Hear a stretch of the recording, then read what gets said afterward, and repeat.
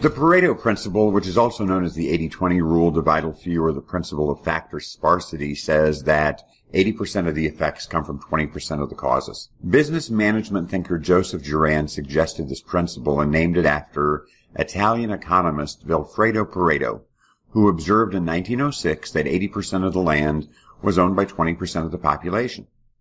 He further developed the principle by observing that 20% of the pea pods in his garden contained 80% of the peas.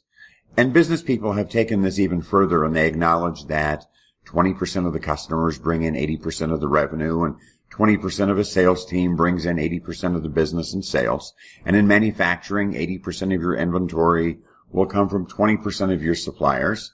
20% of your inventory takes up 80% of the space, and 20% of the staff's going to create 80% of the problems. There have been studies that 20% of the population use 80% of healthcare resources. 80% of the crimes are committed by 20% of the criminals, and so on. And depending on what you're looking at and how you categorize it, you can use the Pareto principle to identify both the critically good and the critically bad.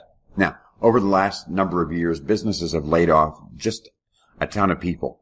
The truth is they laid off that bottom 20%, maybe even up to 50%.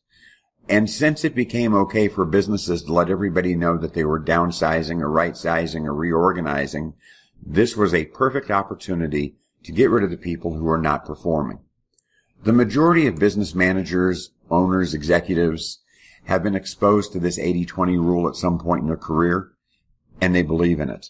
It's up to you to prove to them during your entire term of employment that you're in that smaller percentage of employees who contribute to the larger percentage of results.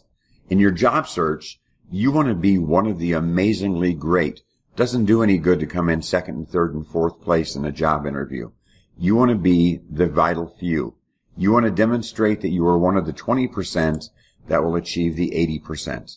So everything you do, your approach, your resume, your conversations, your manner of speech, the way you dress and act for an interview has got to be top notch.